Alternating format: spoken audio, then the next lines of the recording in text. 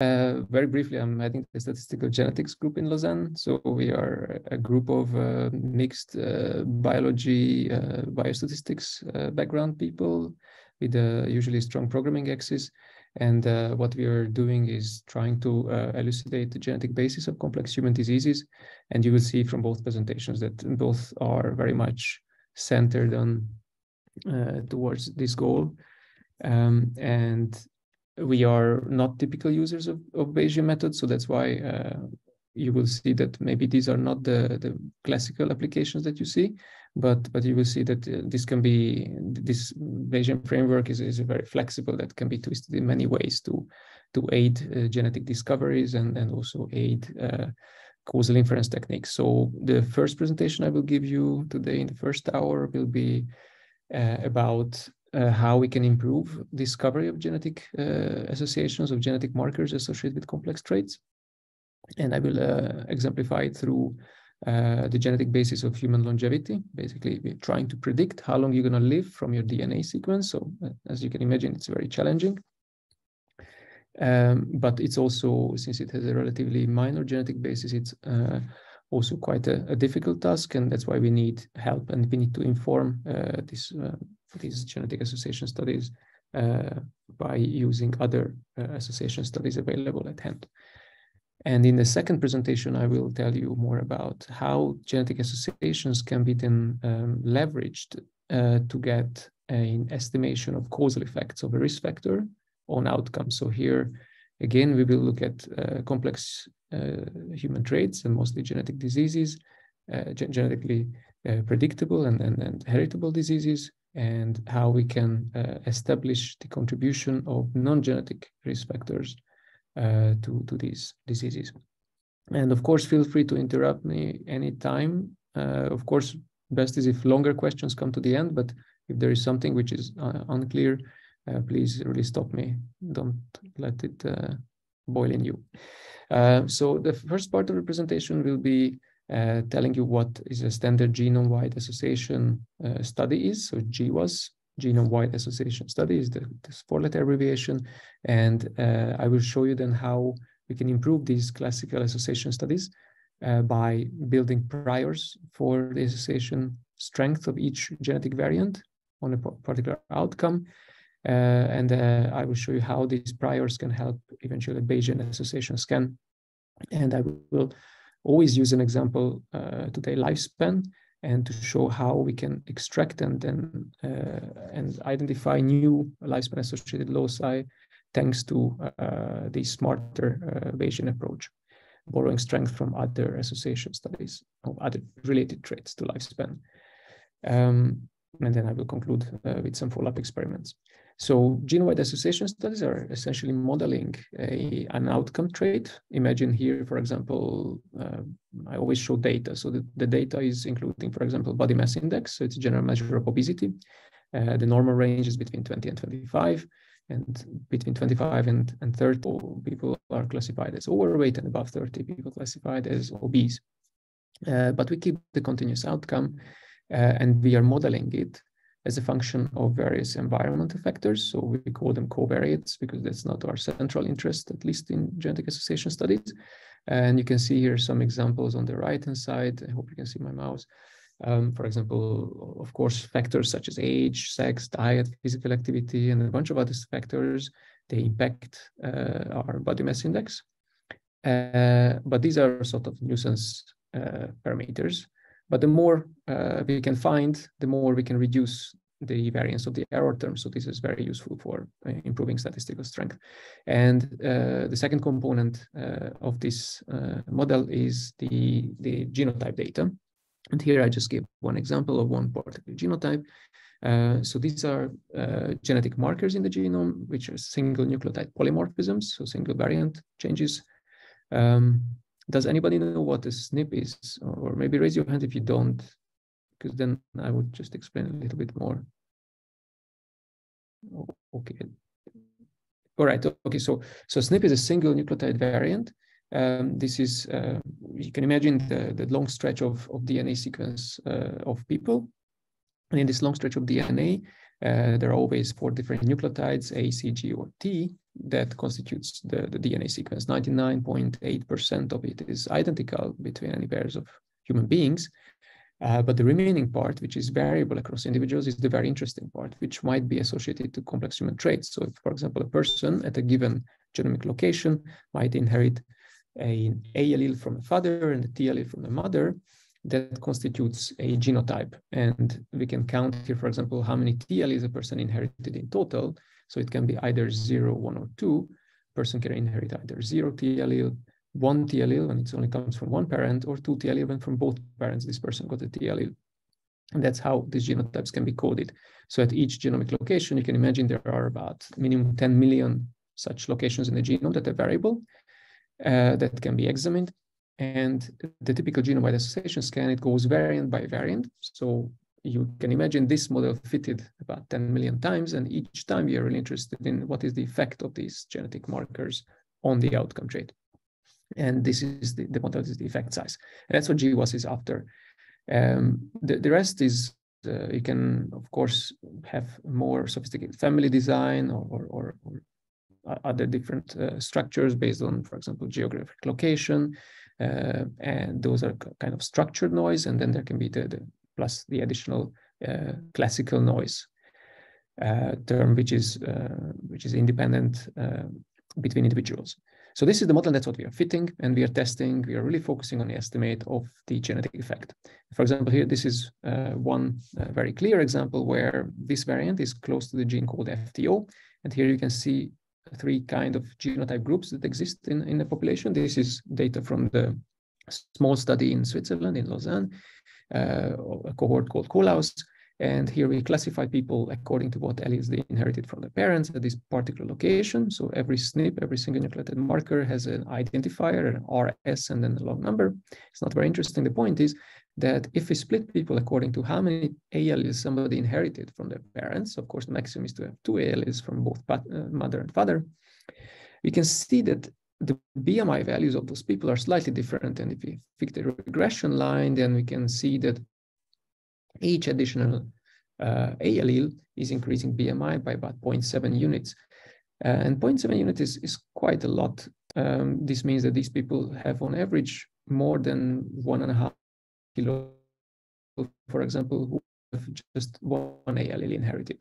So these people in general, they have identical environment, but the only difference between them, of course, not the only, but one key difference between them is really that how many A alleles they carry. And you can, of course, in this linear regression, you can estimate not only the slope, but the standard error, and then you can come up with a p-value. So this is a very frequent, with no prior knowledge, no prior assumptions. It's totally uniform across the whole genome. Every SNP has the same chance to pick it up. And then we get a p-value, which is not even significant nominally. So this is quite discouraging because it's a sample of almost 6,000 people, and this variant has the largest effect on obesity, and we still can't pick it up. Now, if you correct for a couple of covariates, as I mentioned, like age and sex and physical activity and diet, then this can actually become significant, roughly around 10 to the minus 4. If we do it genome-wide in a much larger sample, so this is a result of such a scan, and this result is visualized often by Manhattan plots. And Manhattan plot, every dot is a SNP, is a marker in the genome, and its x-axis location, it shows where they are on which chromosomes they are sitting, on which arm. For example, here you see the P arm, the Q arm of chromosome 9, and this and they are labeled by the nearest gene. And then you can see there are really association towers, so single nucleotide variants in a given locus, they are associated. And the strongest one that I just mentioned is near the gene FTO. It's probably not the gene FTO itself, which is implicated, but some other genes nearby. But the point is that on the y-axis, what we show is the association strength, is the minus log 10 p-value of the association between this variant and obesity. And then you can see different genomic locations, how strongly they are associated with obesity. And you can see that these p-values are very strong, but actually each variant explains only a very, very small fraction of variability in BMI. For example, this SNP, this FTO variant itself, it explains only 1/3% of BMI variation between individuals. So it's really limited in terms of predictive power, a single individual variant alone. Since we do roughly 1 million independent tests, We need to correct for it, and typically bone foreign correction ensures that we are controlling family bias error rate. So basically the probability of making even one mistake if we select and report these SNPs is below 5%. So it's a very stringent criterion. And with this, we can really identify very stringently loci that are associated, for example, with obesity in this case, but you need very large sample size because to pass this threshold, you need enormous sample sizes because the effect sizes are very, very small. So that's the problem with genome-wide association studies, that huge samples are needed because the traits are very, very polygenic, meaning that it's not only one genetic variant associated with the trait, but really hundreds or rather thousands of different genetic markers across the genome, which can each modulate one trait by a tiny fraction. Like, for example, here, the F2 variant is just by a kilo or kilo and a half. Variants, for example, that impacting height, even the largest ones have an effect of just a few millimeters. But we have thousands of them. Current studies showed about 12,000 independent variants contributing to human stature, human height. So the problem is that how can we get more associations than this? Obviously, if we lower the p-value threshold, we can get more associations, but then we will get much more false positives. So we don't necessarily want to do that. The other option is to increase the sample size, and increased sample size will obviously yield more associations eventually, if there are more. But we were thinking about something else, going Bayesian. Before jumping to that, I would just tell you first of how these genetic association studies can be still useful, even if they are done in a naive fashion. The genetic linear model is modeling the outcome trait, for example, imagine here body mass index as the genetic matrix. So basically, it's a big matrix. Imagine it's like an Excel table. Actually, can you? Sorry to interrupt with this. Can everybody put up their hands if you don't know matrix? What is a matrix multiplication? If you multiply a matrix and a vector, for example, do you know how to do this? Basically, just to gauge properly, not to lose people. No, okay, nobody put up the hand. Okay, that's good. Either you're shy or you're really well versed. Very good. Okay, so here basically we have a big matrix. So this is genetic data. Each row of this matrix represents an individual, and each column is a genetic marker. So what we can very quickly realize is that since we have millions of genetic markers, but we don't have millions of samples straight away in a single cohort. Let's say in the Lausanne cohort, we have only 6,000. But even if you take larger cohorts like UK Biobank, we have about 500,000 people. So we have many, many more columns than rows. So we can't just do a simple linear regression where we are estimating each variance effect because we just have too many variants. So instead of that, we use a random effect model. So we don't really care about each individual SNP's effect size on the trait, but what we care about is what is their cumulative effect on the trait. So we put a prior on these effects that on average, of course, a genetic marker can increase or decrease a trait. A priori, we don't know if an allele A would increase or decrease a trait. And also, we can swap and count the other allele at this location and count rather the T allele, and then the effect will be multiplied by -1. So because of that, on average, these effects are expected to be 0 in terms of effect size. But what we really interested in is what is the variance, because the variance would be proportional to the sum of the squared effects, which would be exactly the explained variance of this model. So we assume that these effects are independent of each other in the genome, and they have a particular variance.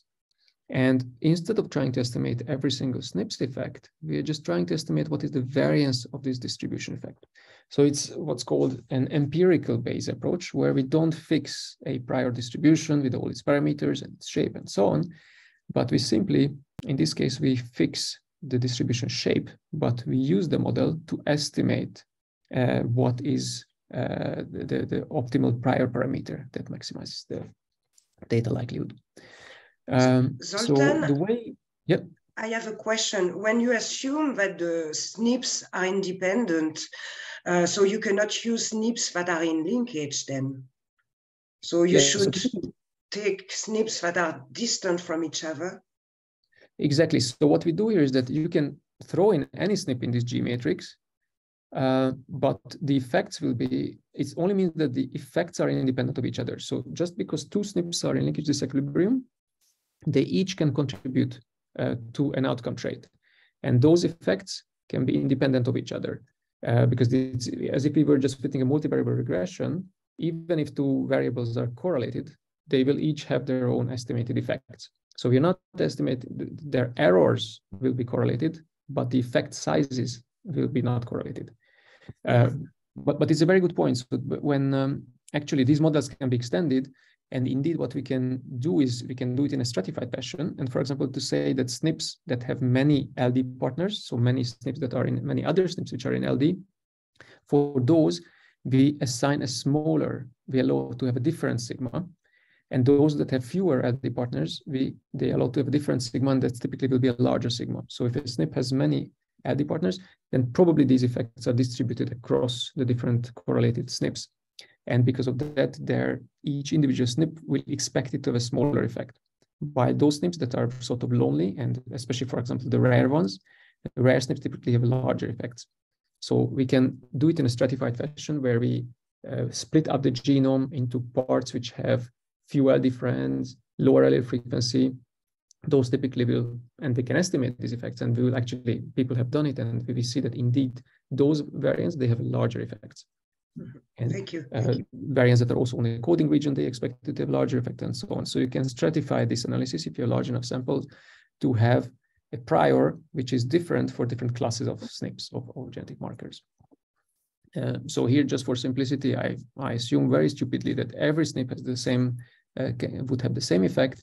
And then, because then the model becomes very, very simple, then if we want to estimate what is the variance of the outcome, it will be, it can be, I will not go into the details, but essentially just knowing the variance covariance structure of the effect estimates of the effect, of the true effects, and this is the genetic data matrix. So just to remind you, these are individual times SNPs, individual times genetic variants, plus, of course, the error term itself, which is a diagonal error structure. Then, since this variance, that's where it's important that we assume the independence between them, it will be just simply this sigma g times identity. So that can be pulled out from this equation. And then we divide by m and multiply by m. And what's very interesting is that this g times g transpose divided by m, this is the kinship matrix. Basically, this tells us it's an individual times individual matrix. And in row 5, column 10, tells us what is the genetic similarity between individual 5 and 10. If this value is higher, it means these people are higher, at a higher relationship relatedness. For example, if you have siblings, this value would be about half. If you have identical twins, this value will be 1. If you have second-degree relatives, then it will be a quarter, and so on and so forth. So this is the so-called kinship matrix, and we can replace it by that. So what's very handy is that if you multiply the number of markers with the expected variance of that marker, then this is actually the total heritability.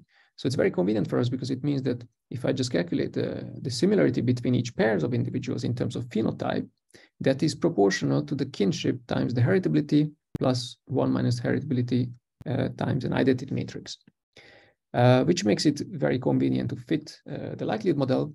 And then we basically have a single unknown parameter in this case, but of course then we can do stratifying the genome. Then we have one parameter for each group of SNPs, and that would tell us what is the contribution to the phenotypic trait variance of each group of SNPs. And we can use Hazen-Elston regression, which is faster, but it has slightly higher standard error, which basically what it does is just takes the phenotypic similarities, so takes the difference between the phenotypes and squares them, and then regresses it onto the kinship matrix, and that regression is proportional to the heritability. So this is all very useful. We can even use relatively smaller sample size to estimate heritability of BMI, which is estimated in this sample as 0.2. So about 20% of BMI is explained by these genetic markers. If you look at another obesity-related trait, which is a body shape waist-hip ratio adjusted for BMI, that's about 10% heritability. And then we can, since then, people have been doing it in larger samples. And if we really do it in a pretty large sample of about 500,000 people, then we get about 30% heritability for BMI and about 55% heritability for height. So this is very handy because we know that if we have enough sample, so if you just boost the sample size, eventually we can get to what kind of predictive accuracy we can achieve with such data. So this works very well when we have large sample sizes. And one trait where we don't have typically large sample size is human lifespan, because of course for that you would need to have a cohort where people are all dead and they are genotyped, because then we can associate the age of death with which genetic markers they carried. And then this association could reveal whether there are particular genetic markers that predispose us to die earlier. So obviously we don't have such cohort. One option for this is to replace the individual's death, and we use the parental death as a proxy. Actually, what we really do is that we replace the individual's genotype with the parental approximation for the parental genotype, and then we essentially pretend to run a GWAS, an association scan in the parents. If, for example, in the UK Biobank and many other traits and many cohorts, people who were asked, participants are asked when their parents died, if they are alive or if they are dead when they died.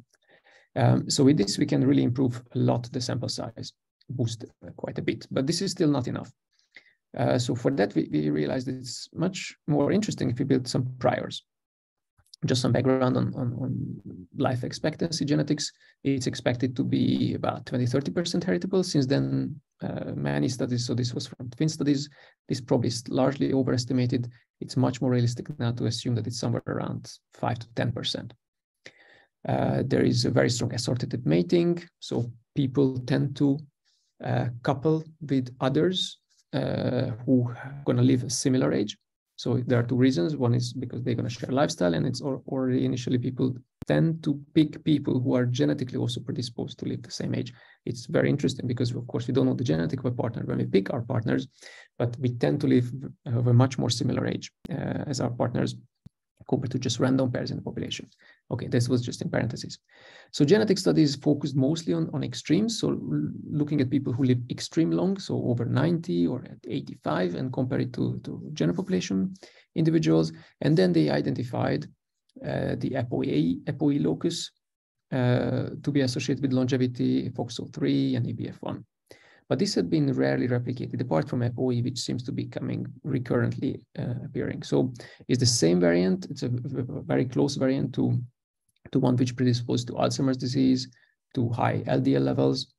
The same variant is very pleiotropic. Pleiotropic means that it has an impact on multiple human traits. So the same variant which is increasing our LDL levels, so the bad lipids, or the same variant which is predisposing us to develop Alzheimer's disease, the very same variant at the same allele is also making us live shorter. So this made us think that maybe longevity is more or less just an accumulation of bad alleles that predispose us to different diseases.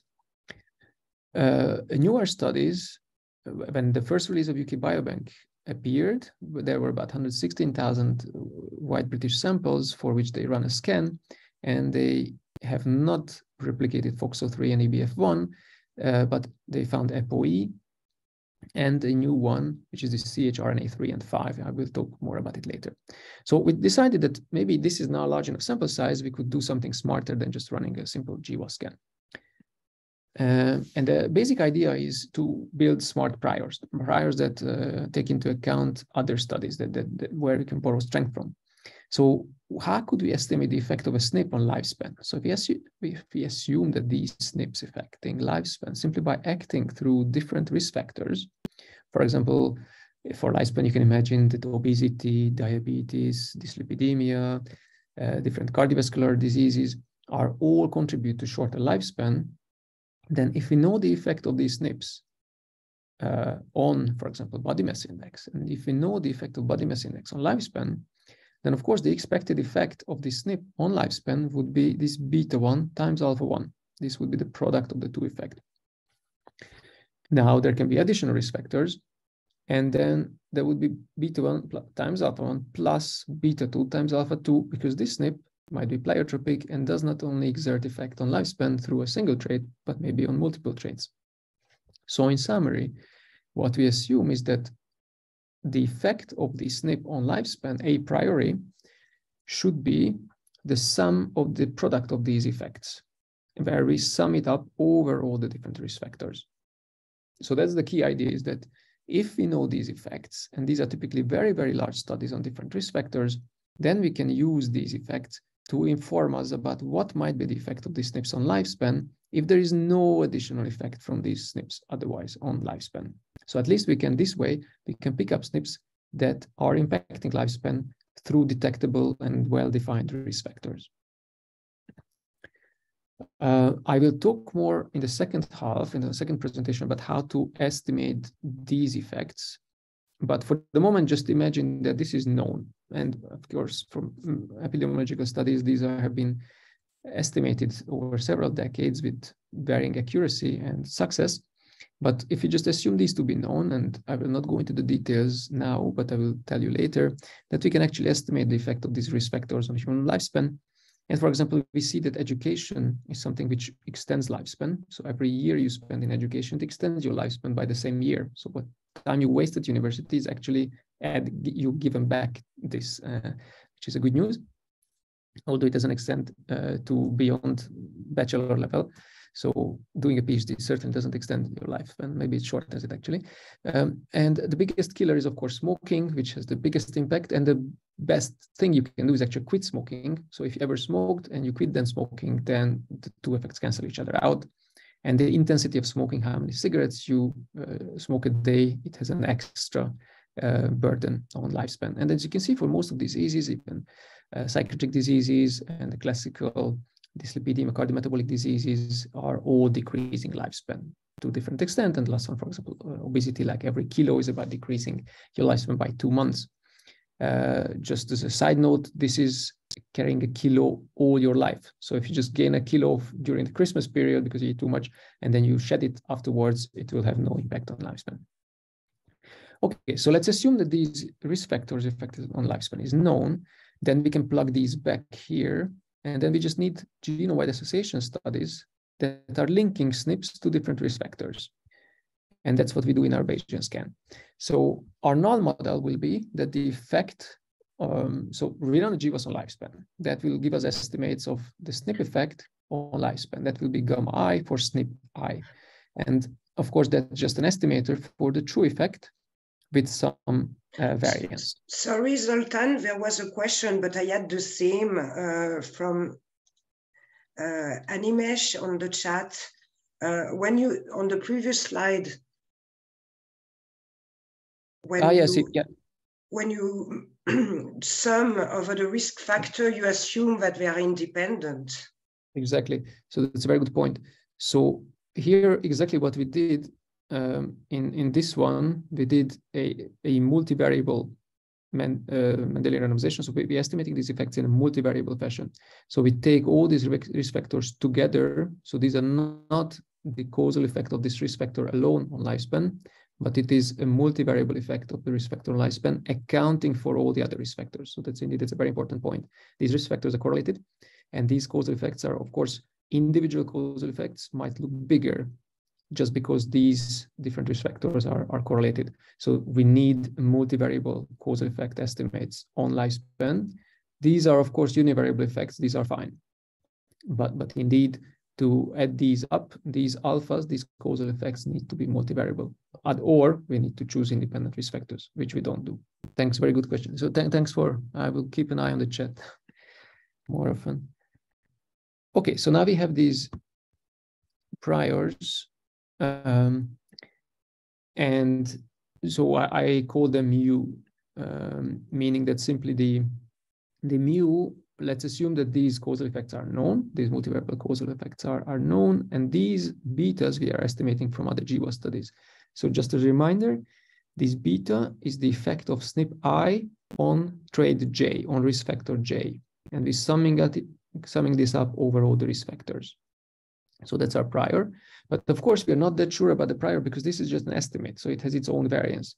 So because we know that these are all noisy estimates or the actual causal effect of SNP I on trait J, we know what is the variance of this estimator. So we know that the variance of this prior, we are not that sure about it. It has its own variance, which is the sum of the variances times these alpha weights, which are these multivariable causal effects. Of course, in reality, we can be a bit milder, and we could assume that it's not only these risk factors that through which the SNP will impact the trait, So we can even inflate this. We can add some arbitrary constant. We can double it, whatever. It depends on our belief, how strongly we believe that we capture most of lifespan effects with the traits we looked at. So if you know that we only looked at a small set of traits, typically we want to increase this tau. And if we are very confident that we used a large set of traits, in our study we used about 60 different traits to choose from, we were pretty sure that we're capturing most. So we have a null hypothesis that the effect is 0, the true effect is 0, and we have an alternative hypothesis that this effect is coming from a normal distribution with the mean value is exactly as expected from these mediated effects through the different risk factors, and we have some confidence around these priors. So we have two models, and we want to compare how likely one model against another given the data that we observe. And the data that we observe is really just the association strength with a variance estimator. Of course, this is estimated from finite samples. So, of course, Bayes vector is a very obvious thing to look at, which will estimate what is the probability of the data given the alternative model divided by the probability of the data given the null model. So in our case, the data is really what we observe is the estimate. What is the estimated effect of this SNP? The problem from large GWAS studies with very small effects of these estimates are often, because of the large noise, is difficult to distinguish this from 0. And that's where we hope that the prior will help. So since we have really simple models, both model 1, I mean, model 0 is really, really simple because it has basically the theta 0 parameter is just that the effect is 0. And the other model says that this gamma parameter is coming from this normal distribution. So the total probability of model 1 will be when we integrate out all the gammas from this distribution. So here we plug in this distribution into the prior, and we take the probability of the data given the prior, and the product will be integrated out for all possible values of gamma. So I just here replaced everything with gamma with the actual values, which is this was just a general formula, and now this is for our actual case. That's what we do, and in our case it's very simple because all the observed data distribution and the prior distribution are all normal. So here, this is just a reminder for the normal probability density function.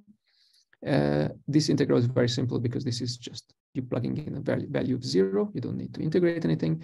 And here, it's an integration of two Gaussians, which will integrate out to a Gaussian as well.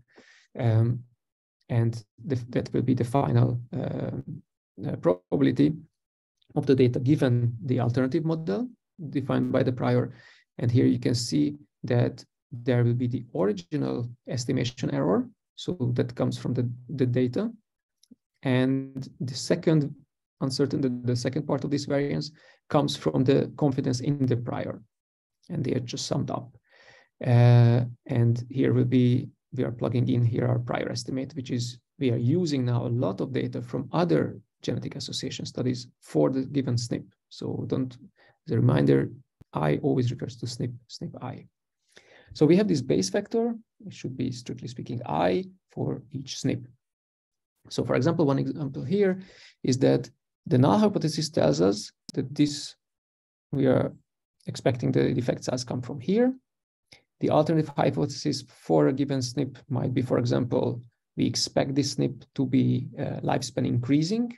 In that case, this mu will be positive. It means that we just see this allele, and because of this allele effect, for example, this allele is increasing education levels, is decreasing LDL levels, maybe it's increasing HDL levels, maybe it's decreasing systolic blood pressure, maybe it's decreasing obesity, and through all these positive impacts, we expect it to also increase lifespan. And that's why we have a positive prior mean with its own variance. And let's say now we observed a particular effect size, let's say it was 2, and we compare the likelihoods of the null versus the alternative. And that's what the Bayes vector is basically doing. This is coming from the GWAS study on lifespan, and this is coming all the other studies from which we want to borrow the strength from.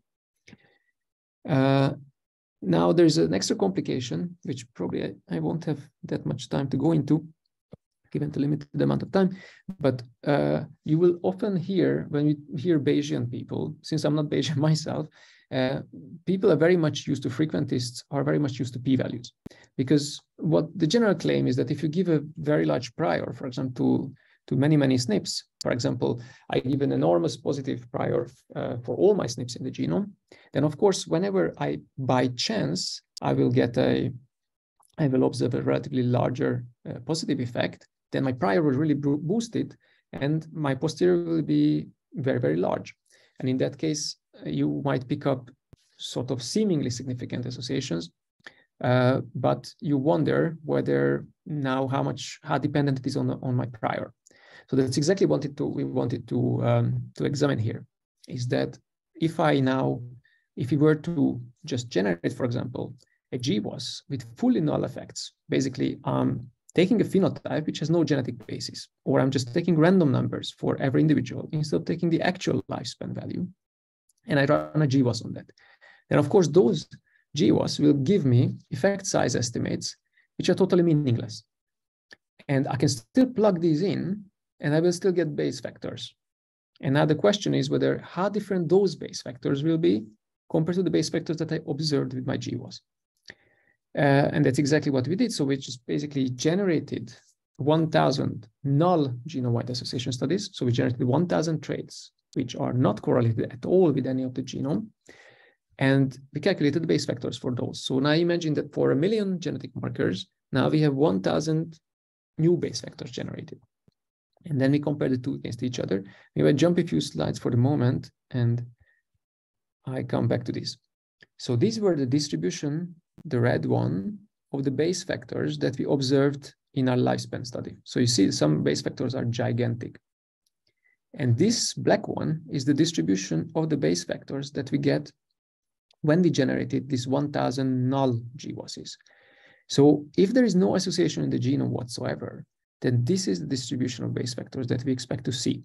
So if I see a base factor somewhere here, this is nothing out of the ordinary, but clearly base factors of this range, these are way, way larger than we expect if there were no association whatsoever. So at least when all hypotheses are null, so that none of the SNPs are associated with a trait, we can really know what kind of base factor distribution we expect, and we can compare that to what we actually observed. And that can give us some confidence, and then based on that, we can generate p-values for each SNP. So because basically when you want to sell anything Bayesian, let's say you claim a SNP that had a very high base factor, many of the journals want to see a p-value. And this is a nice way to then associate a p-value to your observed base factor. But now the difference is that we will rank our SNPs based on the strength, the evidence, Bayesian evidence of the base factor size, and then we check what kind of p-value it can translate to. Maybe just some words about, we don't have to be, we can be a bit smarter than just simulating. So here I just said that we run 1,000 GWASs. I mean, running 1,000 GWASs takes a lot of time, because every time you run an association, let's say in 500,000 samples, you run an association with more than 1 million markers, typically 10, 15 million markers, and then you repeat it 1,000 times, it really burns a lot of CPU. And there's no point doing it.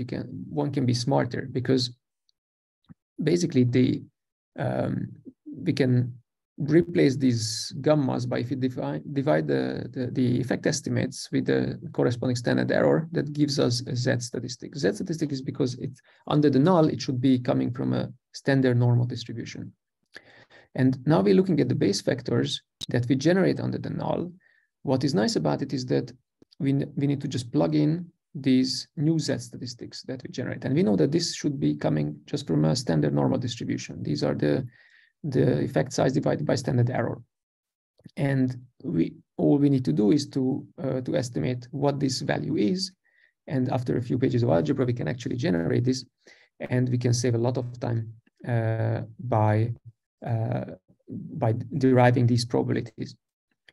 And this can be actually, this led to at least 100-fold increase in runtime.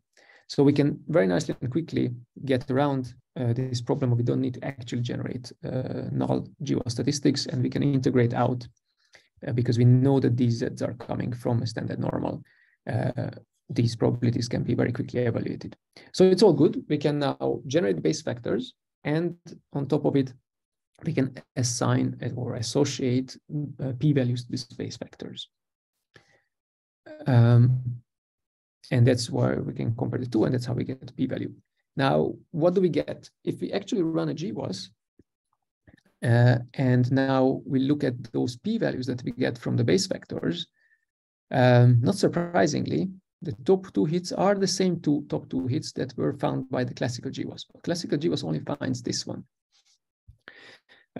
Just as a side note, so this ApoC1, ApoE, it's a region with a very large linkage disequilibrium block. So there are really many variants that are in closely correlated. So it's sometimes difficult to identify which gene might be the causal gene. Clearly, ApoE is one of the strongest candidates.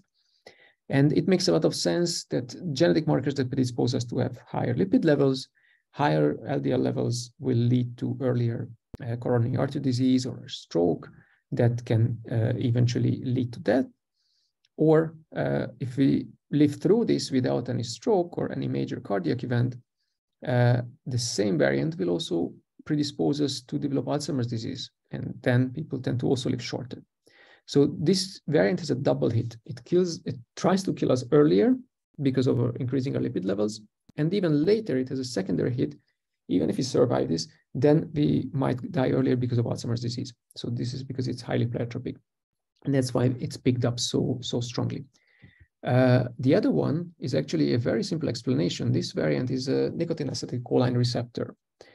And those receptors, if we have polymorphisms in there, you are predisposed to actually much more smoking because you appreciate nicotine much more. So when the nicotine binds, it releases much more, basically, pleasure for the brain. So these people who carry the very functional variant, then nicotine will excite it much more, and they find more pleasure in nicotine and smoking, and then they tend to die, of course, earlier. If an average person who smokes about a pack of cigarettes a day dies roughly about 10 to 15 years earlier. And carrying this variant is, of course, through smoking, shortens lifespan. But if you carry this variant and you never smoked in your life, it will not change at all your propensity to earlier death.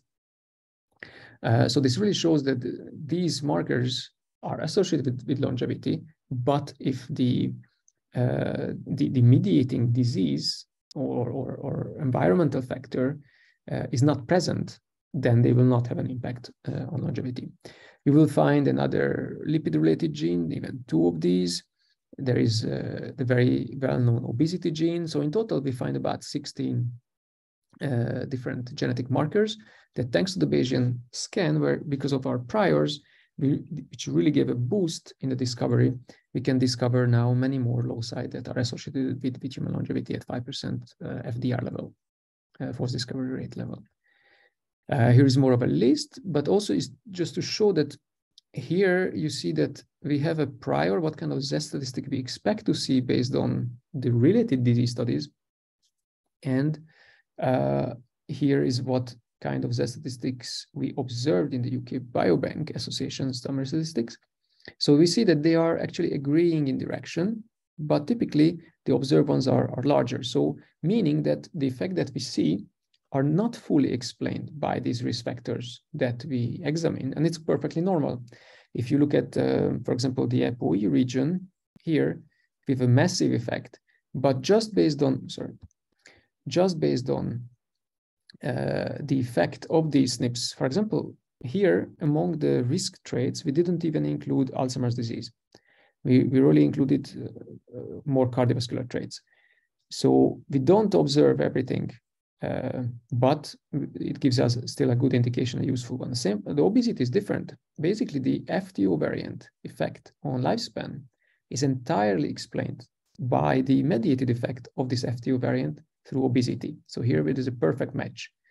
But for the majority of the traits, the effect on lifespan is actually exceeding as much. For example, for this the cigarette nicotine acetylcholine receptor, we see that the effect that we observe is far larger than what the priors would suggest. And here you can also see some effect that, just to appreciate that these effects are minor. So even if you carry this ApoE epsilon 4 variant, it will shorten life by about 5 months. So these are not massive effects. Each is a couple of months. And of course, the chances to carry the risk allele, which is here, on multiple locations is very, very low. So there are probably no one in this classroom carries even 4 of them or 5 of them at the same time. So these effects just rarely add up, and there are only really, really few individuals where all these risk factors are present. And so what do we see as the effect of these SNPs? We can look at the pleiotropic effects, and we see which are the traits through which maybe they mediate lifespan. So for example, here, if we look at the bottom SNP, is this FTO variant on chromosome 19. You can see it has this very large life decreasing effect. And it's life decreasing because it increases LDL cholesterol, also leads to coronary artery disease. But for example, it lowers a little bit the chance of type 2 diabetes. But it increases triglycerides, it decreases HDL levels. So we see that it has a negative impact on many, many different diseases, but not on type 2 diabetes. And then you can see some other traits which are more, for example, the education-driven are here, because the decreasing education, eventually they lead to lower lifespan. Of course, it's not education which is lowering the lifespan. Education is just a very, very good proxy for socioeconomic status, and socioeconomic status is a very strong indicator of how long people live, because they have just people who have higher education, they tend to earn more. If they tend to earn more, unfortunately, this is British data, so the access to health system is not the same for people who earn more versus less. They have, of course, people who earn more, they have access to private care. They might be more educated to take care of their health, to reduce overweight, to move more, and so on and so forth. So it's really capturing a multitude of effects and not just a single one. Here you can see this is the CHRNA3/5, the nicotine acetylcholine receptor effect, which is massively impacting smoking, but also also increasing schizophrenia risk. So you can see the effects are often very polygenic and impacting multiple traits, and through many, many different, for example, here, many small effects of a single SNP leading to eventually a life-shortening effect. And a couple of these SNPs, at least 5, have not been picked up by genome-wide association studies for these other traits, because their effects is minute on each of and every one of them, but cumulatively they lead to eventually life-shortening effects. So most of the obesity SNP, the lifespan SNPs, are very pleiotropic SNPs and impacting many different factors. Another way to look at, to get more confidence that these SNPs are real and indeed lead to shorter lifespan, is that if you look at their association with age.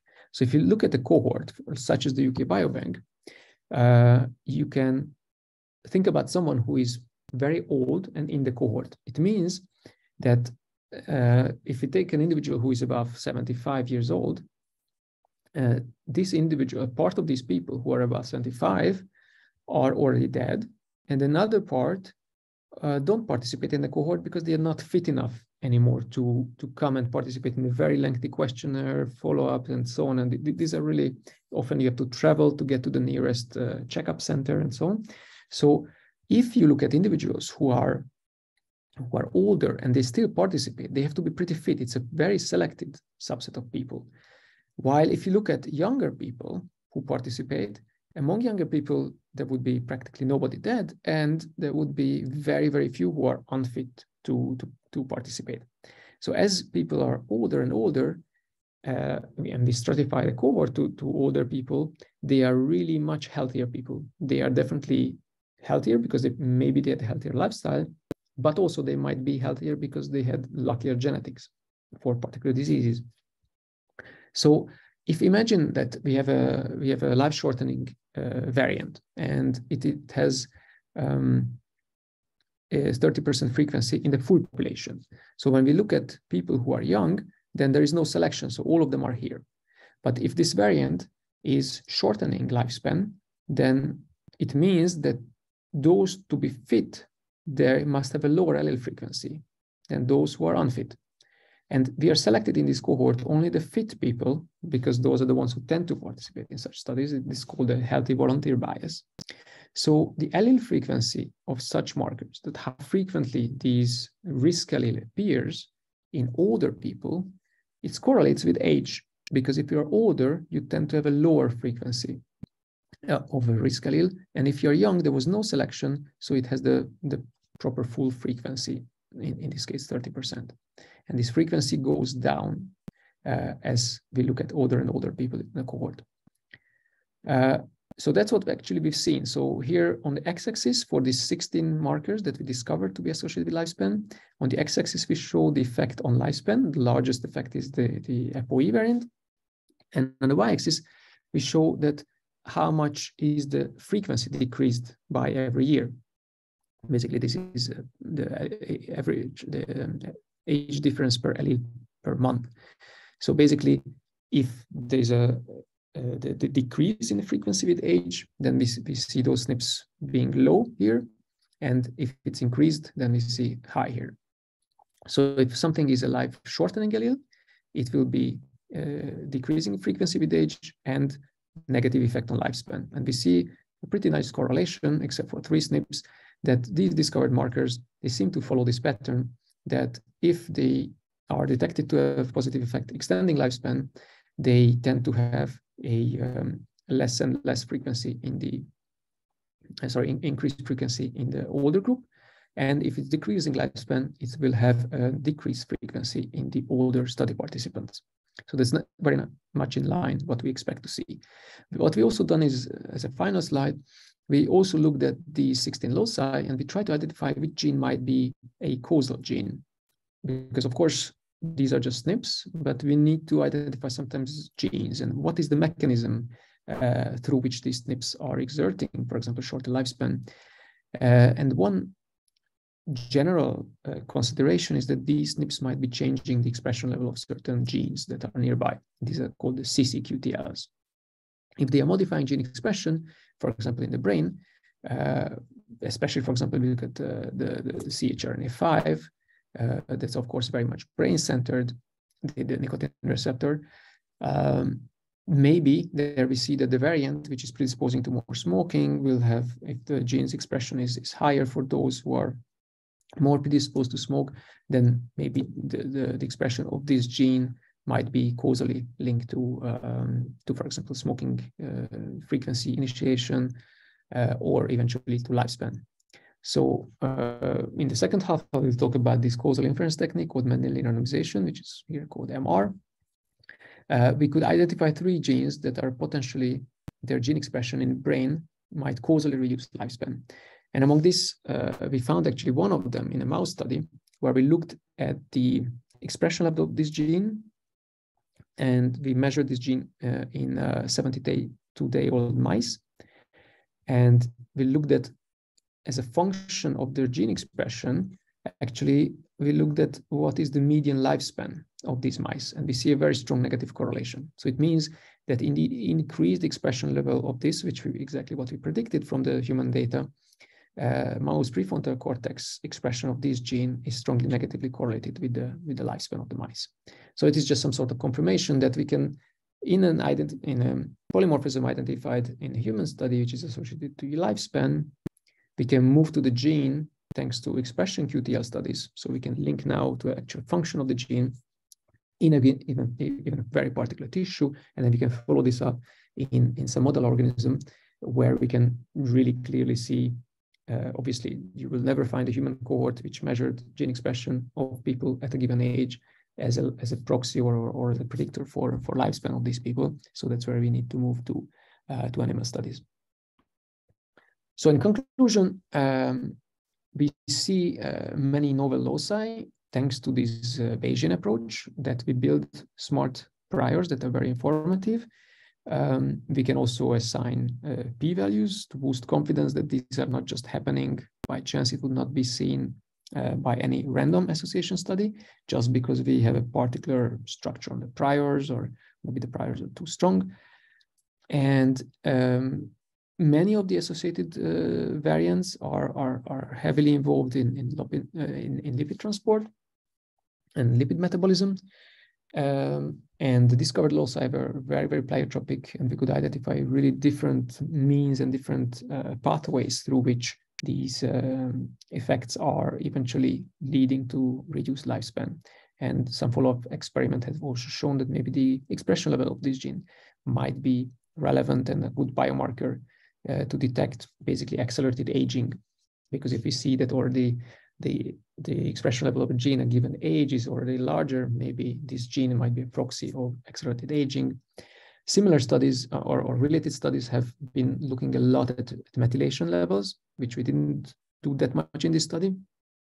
Is that methylation levels are a very nice footprint of different abuse in life, for example, of smoking, on alcohol use, and so on, which are visible in our methylation profile, the same as physical activity.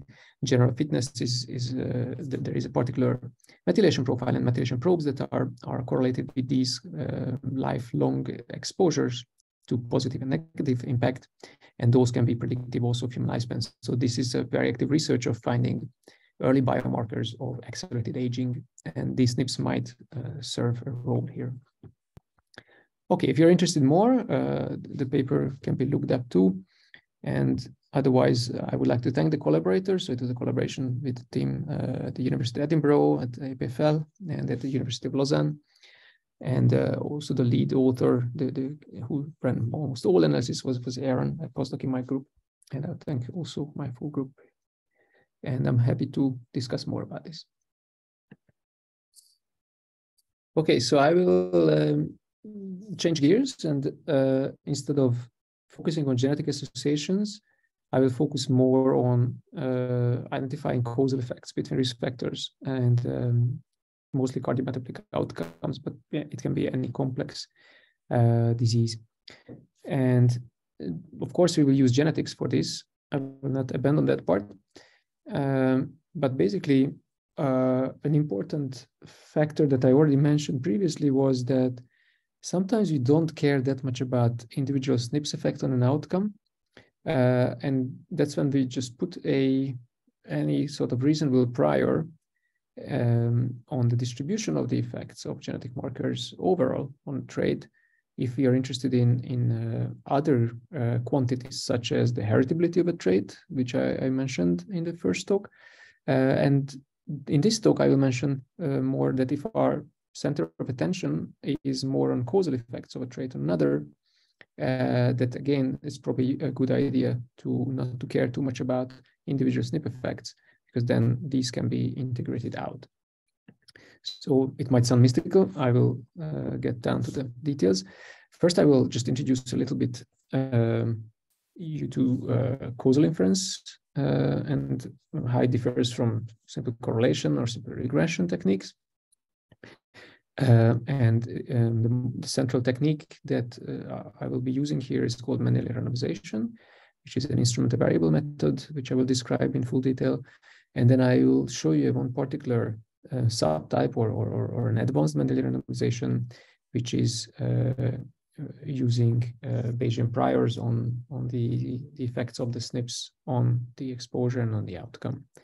And I will show you how this method works, what is the key underlying model behind it, and what kind of results can we get, and how can we improve causal inference through Bayesian priors on SNP effects.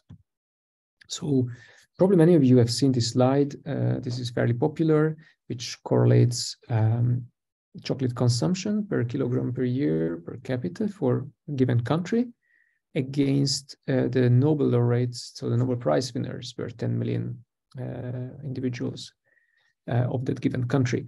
And of course, we often show this because Switzerland is topping up, is leading both categories. We eat a lot of chocolate, and also this country boasts of many per capita Nobel Prize winners. And the correlation is very striking, is about 0.8. Of course, in this publication, they chose countries carefully to nicely reflect this, not to deviate too much from this correlation. The question is, of course, does eating chocolate make us smarter? And obviously it doesn't. So many times when we observe a correlation between a risk factor and a clinical outcome, it's very often not correlation, not causation. And the reason for this is there are many, many hidden confounding factors. So a confounder is a factor which is impacting both of your X and Y variables. So just because you do a regression Y on X, it doesn't give you a causal effect estimate on X on Y, because you could have done a regression on X on Y, the other direction, and it would give you an exact same p-value, and the effect sizes would be just the inverse of one another. So a regression will never tell you whether two traits are really causally related one to another. And very often, if they're just nothing else than correlation, with, of course, with some additional covariates that can be included. In this case, Nobel Prize and chocolate consumption, the GDP of a country is a very important confounder. The higher the GDP of a country is, of course, more it can invest into research. And even if every country invests the same proportion, but the richer country could invest more in research, and also a richer country can invest a higher proportion of the GDP into research, which eventually leads to more Nobel Prizes. There is no rocket science about it. There is no such thing as smarter people in one country or the other. Higher GDP also will allow people to earn enough money to spend more on luxury products, such as chocolate, and then people will increase their chocolate consumption. And it's as simple as that. Probably there can be other additional confounding factors, but the key here is that there is no causal relationship in either direction, and there's just a simple confounding factor which leads to very high correlation between the two.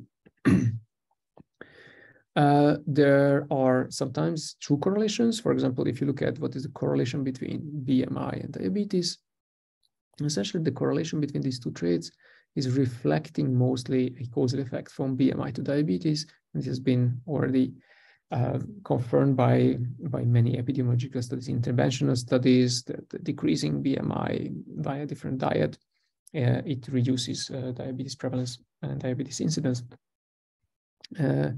More precisely in such interventional studies. If we look at BMI and physical activity, we see that, of course, increased physical activity tends to reduce BMI, or at least the part of BMI which is fat-related. But also people with higher BMI, they tend to do less physical activity. So it's a bidirectional causal relationship, some sort of vicious circle. And there can be much more complicated ones. For example, BMI and education level. I have a PhD student who spent many, probably years or at least months on it. The two are highly negatively correlated. Socioeconomic status is a clear confounder of it. People with higher socioeconomic status, of course, can afford going to university to achieve higher education. And people with higher socioeconomic status also can afford to buy healthier food, which will be less impactful on body mass index, can afford, for example, to have access to sports which otherwise might be expensive to pursue, which will eventually also lead to lower body mass index and so on. There's also a causal effect from education level to BMI. It's a very clear causal effect. People who are more educated, they're also more educated about the beneficial impact of physical activity, of healthier diet, and as a consequence, they will have lower BMI. And additionally, it's highly debated. Probably there is not much, or if any, there's a very, very minor, but probably there is, I would rather just more confidently say there is probably a zero effect and no effect from BMI to education level, although several studies show a negative causal effect, but that's somehow biased by not accounting for it appropriately to parental socioeconomic status. So as you can see, correlation does not imply causation, and to actually get causal effects is much more complicated than just looking at correlation or linear regression estimate. Mendelian randomization is a technique which attempts to derive causal effects via instrumental variables. So the key here is that we are not looking just at the two traits or potential covariates and so on to estimate the causal effect, but we are using additional factors. So these are these instruments which are strongly correlated to the exposure. So here, from here on, I will often refer to the risk factor as exposure and disease as outcome. So the genetic markers are correlated with the exposure. this can be used as an instrument, because if we look at the effect of these genetic markers on the outcome, if there is no direct effect from this genetic marker on the outcome, but all its effect is mediated through the exposure, so I'm using obesity and diabetes as an example, then as you've seen before for the Bayesian GWAS, is that the effect of this genetic marker on this exposure times the causal effect of the exposure on the outcome will give us the total effect of this genetic marker on the outcome. Again, a problem is if the genetic marker has additional direct pleiotropic effect. And as I mentioned to you, and I alluded to, you could see it from this heat map, pleiotropy is actually very often happening. It's a frequent phenomenon. It's very pervasive in complex genetics. So we can already be suspicious that probably this condition won't hold. And also what we want is that this genetic marker is not correlated to any confounder of the outcome, exposure outcome relationship. So of course, there are many ifs here. What's easy is that the genetic marker, this instrument, has to be correlated with the exposure. That's easy to verify, but these two are very difficult. And often these are violated. But for simplicity, for the moment, if we assume that these are not violated, then very simply, the causal effect times the exposure effect is the outcome effect. If this really holds, then all we need to do is take the outcome effect and divide it by the exposure effect. And this ratio would be one estimator for the causal effect. The advantage of genetic studies is that we don't only just have one genetic marker, which is associated with an exposure, with the risk factor, but we have often hundreds of them. So for each of them, we can ask what this marker would give as a causal effect estimate. So what's the SNP-I, so the ith instrument, the ith genetic marker, which is associated with exposure, which will be calculated as the ratio of the SNP-I effect on the outcome divided by SNP-I effect on the exposure. It will have a causal effect estimate for the SNP-I. And for each of the estimates, we will have its standard error.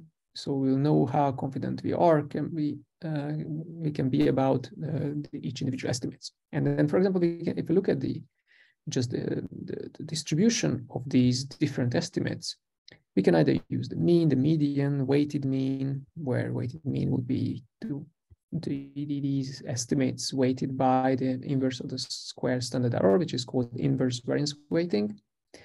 This is a technique which combines multiple estimates together in an optimal way. Optimal in the sense that the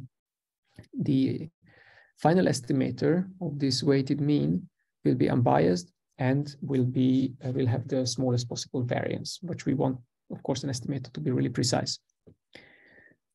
So this is, of course, it's a very appealing character, but we can have weighted median, weighted mode. And of course, whenever you hear about median and mode, the first thing comes to your mind, you use these kind of estimators when you have huge outliers in the data, which can really drive the mean far away. But median and mode are much more robust to big outliers. And outliers, in our case, really, it means very pleiotropic variance. So how it happens in practice is that we plot the effects of each instrumental variable, so each genetic marker, which is associated with the exposure in a very robust manner. We plot these SNPs effect on the outcome, such as type 2 diabetes, on the y-axis, and on the x-axis, we plot the effect on the exposure. And if we fit a regression line, which is forced through the origin of the 0 point, the slope of this regression line is the same as the inverse variance, estimator, inverse variance weighted combination or meta-analyzed causal effect estimate. So this is very handy. For example, these are real associations. So here, this is, if you still remember from the first hour, this is the FTO variance. So this is the largest effect on BMI. And you can see that this effect, this SNP has also a proportional effect on type 2 diabetes. When you fit the slope is about 0.25, if I remember correctly, more or less. So this is the estimated causal effect. But you can see, for example, here's this variant, which is way off the line, and these ones and those ones. And there might be suspicious variants that they might be pleiotropic effects, and that's why they are off the line, which means that this particular SNP does not only have effect on type 2 diabetes through impacting BMI, but it might have an additional direct effect of maybe 0.01 strength, which is basically just a deviation from this point from the line. So pleiotropy is indeed a problem. More generally, there can be really many kind of pleiotropies. And so this is a work by Lisa and Nino, two brilliant PhD students in my group. And Nino is already now a postdoc in Exeter. Because this is the general model. What we have is that we have genetic effects, of course, direct effects on the exposure. Those are the great effects. We always want to use genetic markers which really just directly impacting the exposure. But genetic markers can also have additional pleiotropic effect, that direct effect on the outcome, and then can have direct effects on a confounder, which then has an effect both on X and Y.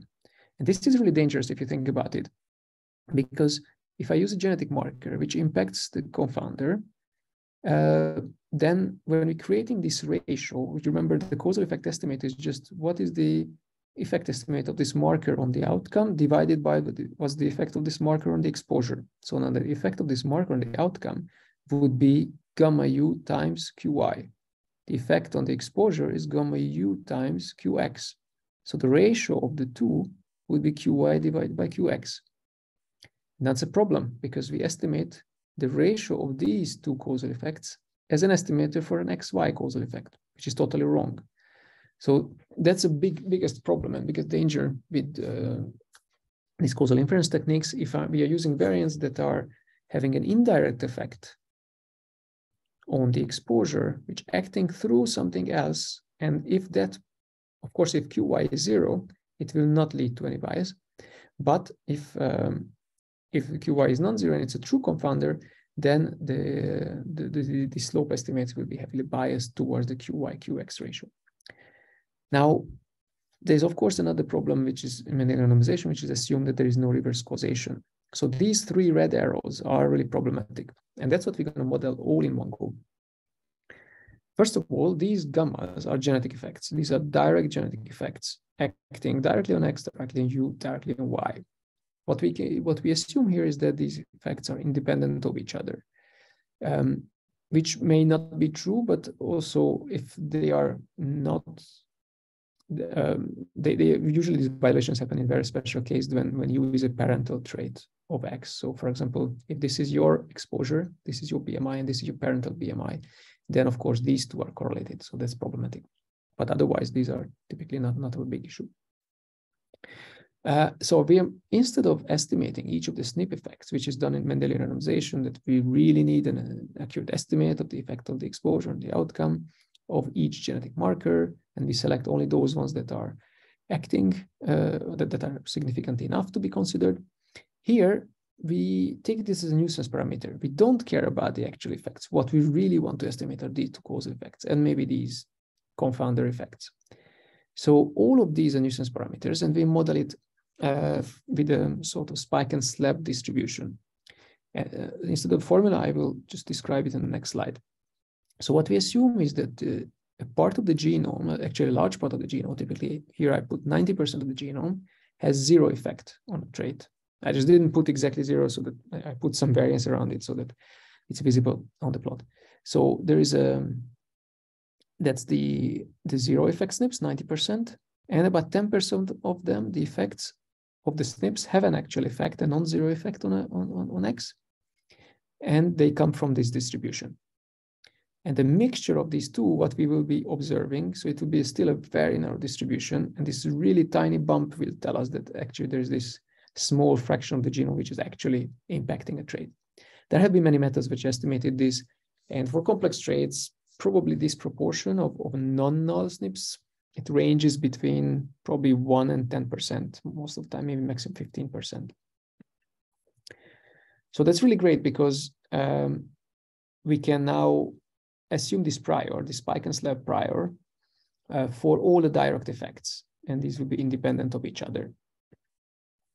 Now, I just drew this directed graph This can be turned into equations. So we're modeling X as impacted by U, by Y, and by the direct genetic effects. Of course, this G times gamma U shouldn't be added because it's already included in U. So U is already in there. And some error. The same thing for Y. It's also impacted by U with the coefficients of gamma U, QU, and then impacted by X, because X impacts Y in a causal fashion.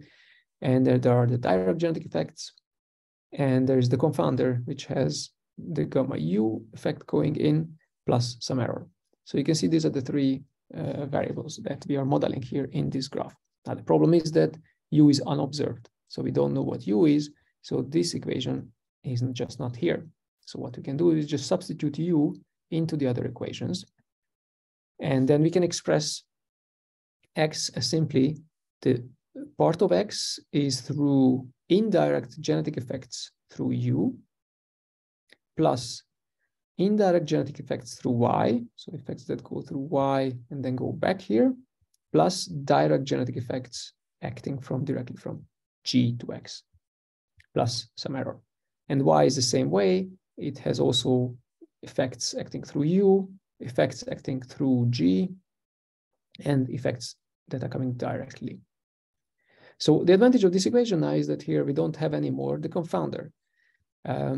And we still have the effects of the genetic markers on the confounder, which we don't know, but this we will not estimate for each SNP separately, but we will just use the prior distribution for this, and we will only estimate the basically the proportion of SNPs that have an indirect effect on X through something else. So this model, this is the simplified model now without U. If we multiply each side of this model by the genetic markers transposed and divide by n, then we get the marginal estimate. So these will be the GWAS estimates. This will be the simple linear marginal normal linear model estimates of a SNP K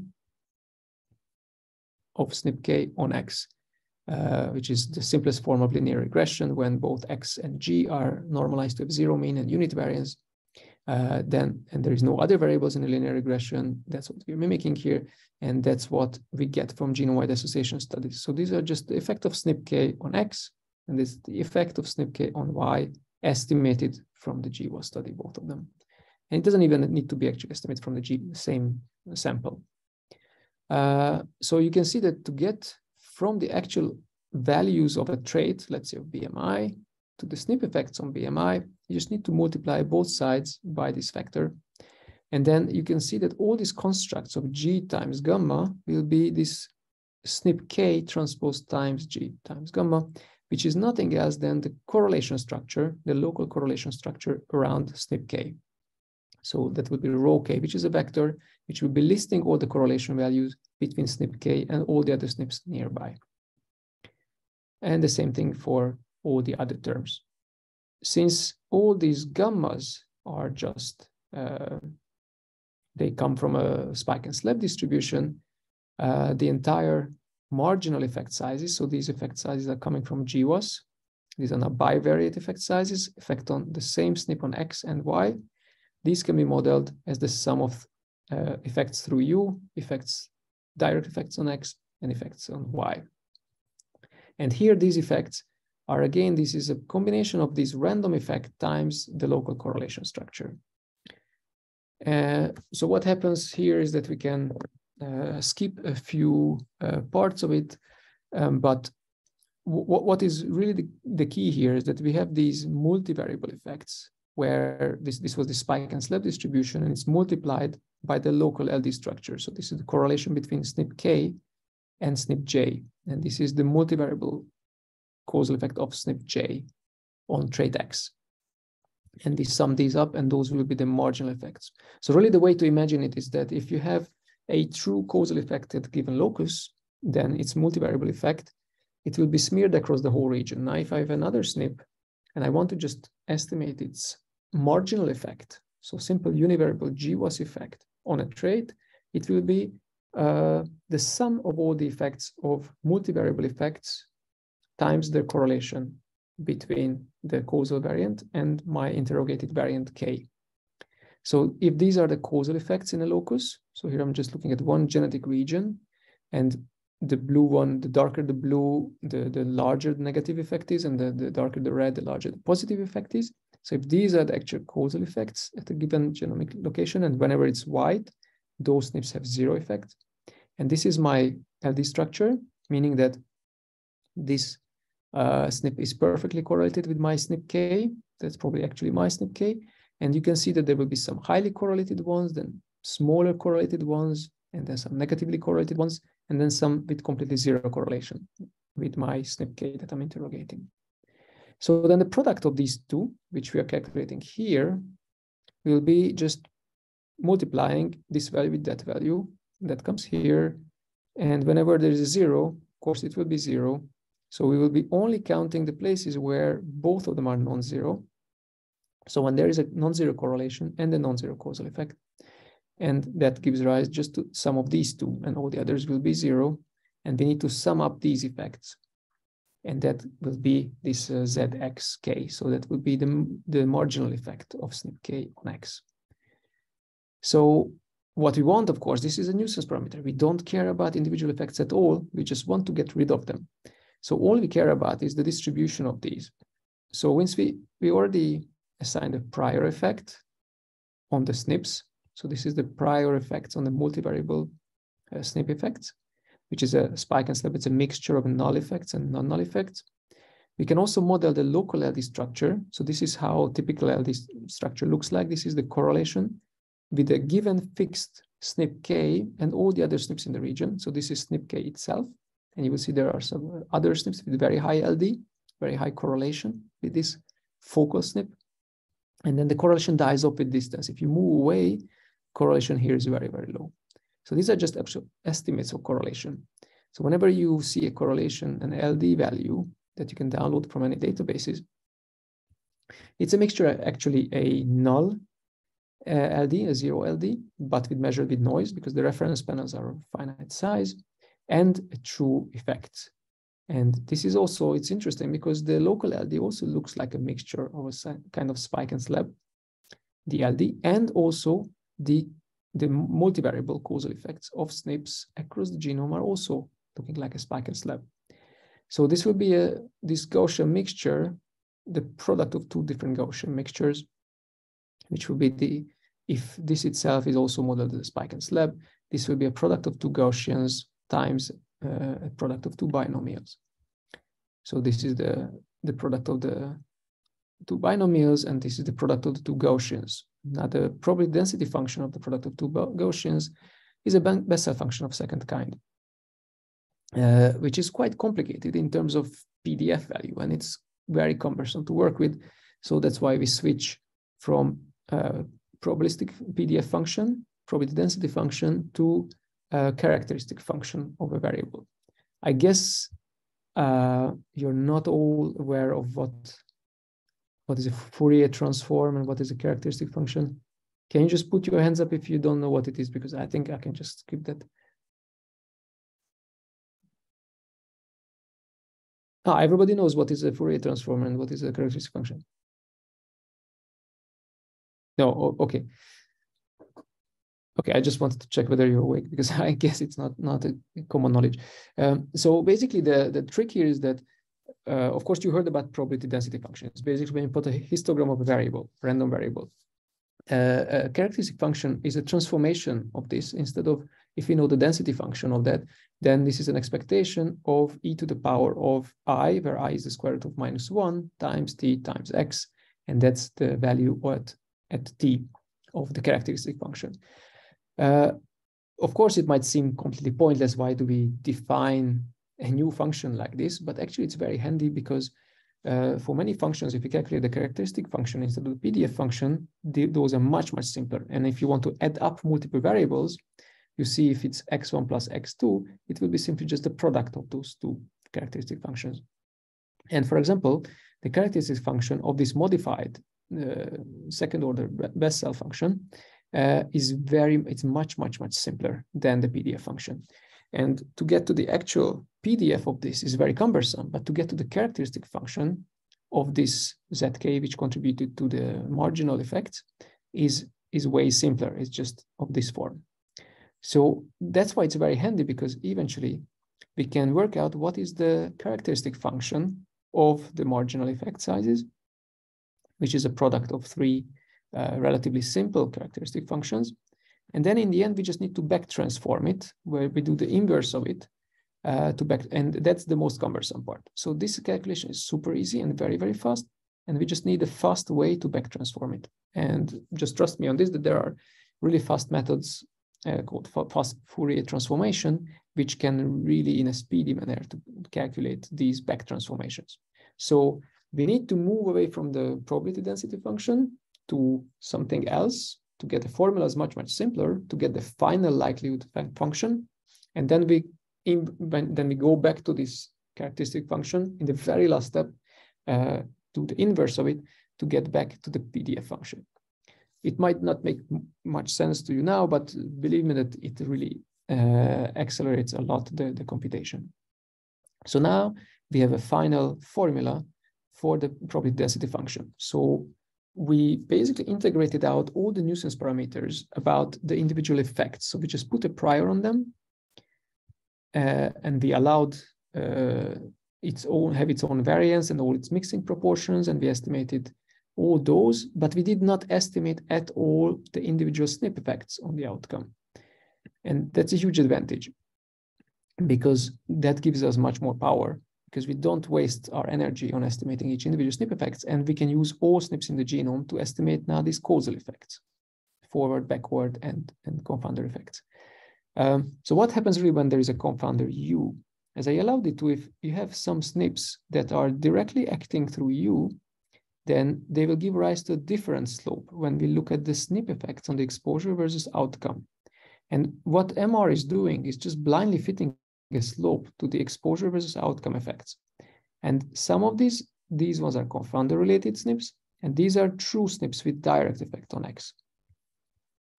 So you can see that the direct effect is much smaller than this two. And then we just blindly mix everything together, because of course we don't know which one is acting through a confounder, because we don't know the confounder is. All what we could detect, all what this is sophisticated likelihood function fitting is doing, is basically really just fitting two different slopes to this big cloud of points, where we allow one slope here, one slope there, and there's another slope for the reverse causation, and then there is a null slope, which has null effect on anything. So that's what all happening really behind graphically, is that fitting multiple slopes and afterwards guessing which slope might be the confounder slope and which slope is the causal effect slope. So what do we get? Why do we do all this sophistication? Because then we get very interesting estimates, not only for the causal effects, but for many other parameters. So here we simulated data on 50,000 samples, where both X has direct effects and indirect effects, and Y is the same way. And of course, the key parameter is what is the causal effect of X on Y, and what is the causal effect of Y on X. In our simulation, in this setting, we had no reverse causal effect. We had 0.3 causal effect from X to Y, so that's why it's 0.3 here. And these are other interesting parameters, which were not really the point of our investigation, but they come out as something additional, which is actually very useful. So pi X was representing the polygenicity of the exposure. It means that what fraction of the genome seems to be associated with the exposure. So here it's a natural logarithm scale. So it's probably 1 in about every 100 SNPs is associated with the exposure, or maybe 5%. Then what proportion of the SNPs is directly associated causally to the outcome? This is the heritability of the exposure, which we set as 25%. That's the heritability of the outcome, which we set as 20%. So these are direct heritabilities. And these are the confounder effects. So this is, we set it at somewhere at 0.16, and the other one is 0.11. So what's nice about it is that we fit this model, and while we integrate out all the individual SNP effects, we can directly estimate heritability. We can estimate how polygenic the trait is. Basically, the larger this pi value, the more polygenic the trait is, the larger fraction of the genome is having a direct causal effect on the trait. And most importantly, it estimates both causal effects going X to Y and Y to X. When you look at many other methods that have been designed to estimate causal effects from X to Y, you can see that many of them are underestimating causal effect, depending on different settings, but none of them is really accurate in most settings. When we use a different setting, the null setting, when the causal effect is 0, both direction, X and Y, Y to X is 0, but we have confounder effects still present. We can't get very accurately those confounder effects, but what's key is that we still get back a correct 0 causal effect, while other methods are generally claiming a non-zero, significantly non-zero causal effect. Then we can do different other violations. Now we can put in a strong effect acting through this confounder, which is a negative. So we put here a opposite signed QX and QY, while we have a positive 0.3 causal effect, but a opposite signed confounder effect. So when QY is not the same sign as QX, so one is negative, it's positive. In that case, they are misled because if you can imagine, the ratio of QY, QX will be now negative. So there is a positive slope, a cloud of points around the positive slope, and another cloud of points around a negative slope, which is due to the confounder. And the mix of this positive and negative slope leads to a massive underestimation of the true causal effects for most of the methods that are in the literature. And we get pretty much back what we're supposed to see. If there is a strong negative causal effect, for example, the same way these effects will be massively underestimated. So we convinced at least ourselves that in many simulation settings, when we violate these Mendelian randomization assumptions, so there is a heritable confounder, or there is a reverse causal effect, or there are just pleiotropic effects, the methods can be massively driven by SNPs that are not acting directly on X, or SNPs that are acting either directly on U or directly on Y. And that's a problem. And we seem to be able to solve this.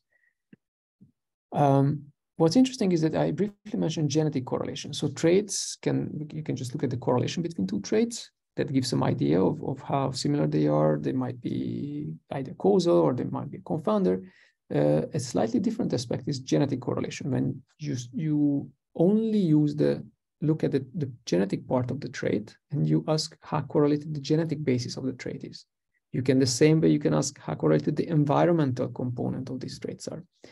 We looked at 13 trait pairs, and for every pair we calculated the genetic correlation. And with this model, we can also estimate what kind of genetic correlation we expect to see for X and Y based on our model, and that very nicely agrees with the observed genetic correlation. Then we looked at really the most interesting part is basically running this method for every trait pair. For example, look at BMI. What is the causal effect of BMI on systolic blood pressure?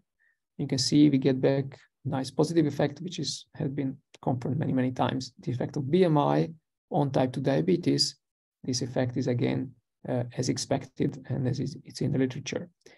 For example, we get back the effect of smoking on myocardial infarction, very strong causal effect. The positive effect, the sort of healthy effect of education on coronary artery disease, on diabetes. Also, higher education decreases smoking and so on. So many of these good effects of higher education is also picked up by our method. What also was very interesting that, of course, our method also estimates the confounders. So, for example, when we look at birth weight and type 2 diabetes, many methods are showing a significant causal effect between how heavy you were at birth and whether how early you developed type 2 diabetes or develop at all. We observe no causal effect. It's a non-significant negative effect with a large confidence interval. And it also implied that our model said that there is a confounder which has the same sign on both type 2 diabetes and birth weight. And when we look at a large number of traits which could be potential confounders, parental obesity seems to be one of them. Parental obesity increases birth weight, and parental obesity, it also increases the predisposition of the offspring's type 2 diabetes even. So it's quite interesting that although even causal models seem to be confused by this and assuming that there is a causal effect going from birth weight to diabetes, but actually we managed to identify that it's driven by a confounder, and when we look for what could be a confounder and actually scanning through traits, we identified one potential typical confounder trait, which are a lot of obesity-related phenotypes, even fat-free mass, but also fat mass. Another exciting example is, for example, HDL levels and systolic blood pressure, where we see a negative causal effect. So higher higher HDL level is decreasing systolic blood pressure. So it's another beneficial effect of the high density lipids, which classical Mendelian randomization doesn't pick up. And our method picks up also that there is a confounder effect, which has been actually the authors of this paper contacted us and they told us that they see in our paper and that we suspect that there is a positive confounder of this relationship. And in their paper, they show that this is actually alcohol, which has the causal effect on both of them, alcohol consumption. And there are, of course, many others, for example, height, decreasing systolic blood pressure, but we expect to see and yet to discover another trait, which is a confounder of this relationship with equal positive effects on both of them. If you're interested in more, this was published about a year ago. Again, I would like to acknowledge Lisa Nino, who did the lion's share of this work, of all the simulation and real trait association results. And with this, I finish, and I'm happy to listen to your questions.